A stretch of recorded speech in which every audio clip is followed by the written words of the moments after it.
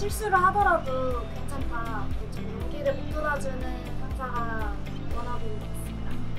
그냥 드라이하게 서로 일적으로만 주고받고 그냥 뭐 민규 씨 이거 해주세요, 뭐 민규 씨 저거 해주세요 이렇게 서로 친근하게 서로 일적으로만 대화하는 상사가 가장 좋다고 생각합니다. FM 스타일의 차선우 팀장님이 워너비 스타일의 상사일까요? 네네네네.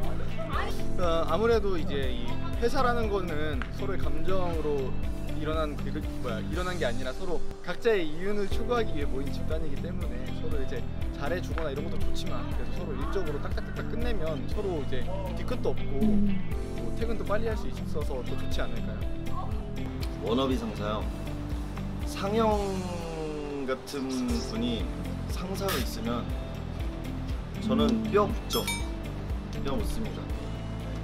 뭐 월급을 적게 줘도 일할 맛이 난다면 저는 정말 뼈 묻습니다. 어떻게 생각하세요? 일로 오세요. 상영 씨. 같이 가요. 또다시 등장했는데 이런 말을 해주면 너무 감사하죠. 저도 즐겁게 일하자라는 주의를 갖고 있어서. 왔다 갔다. 말도 안 돼. 나 어떡하라고. 이거 못 추냐? 오늘 어려워. 나 그 부분 넘어갈 때 살짝 웃음 터질 뻔했네. 이 아이들 할 때부터 또 떨렸어. 아니 이 형이 갑자기 안 떨던 손을 갑자기 부서져를 이러는데.